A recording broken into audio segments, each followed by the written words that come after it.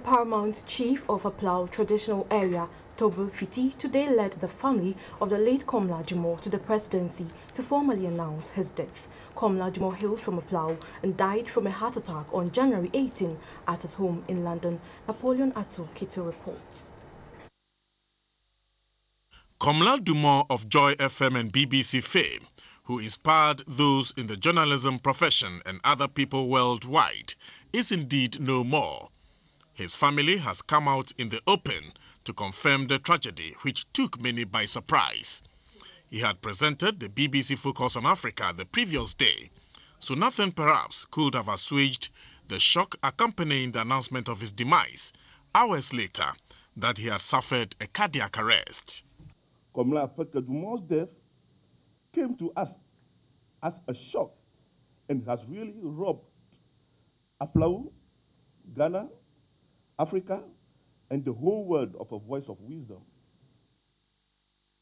In accordance with the tradition of the Aflaos, and with your kind permission, Your Excellency, Komla's body will be received by the chiefs and elders of his royal clan on the tarmac on arrival from London. In the words of President John Mahama, it did come as a shock to all of us. We didn't expect it at all.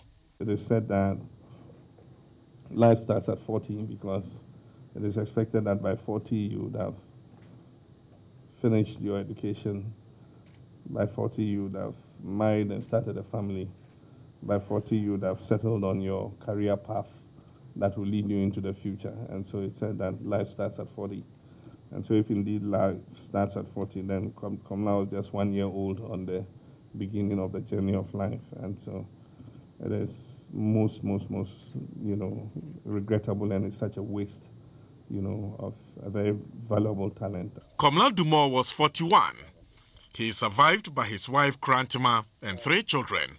His father is Professor Ernest Dumor, and he has 2 siblings, Mrs. Mawena Treba of GIPC and Dr. Koshi Dumor, based in the United States.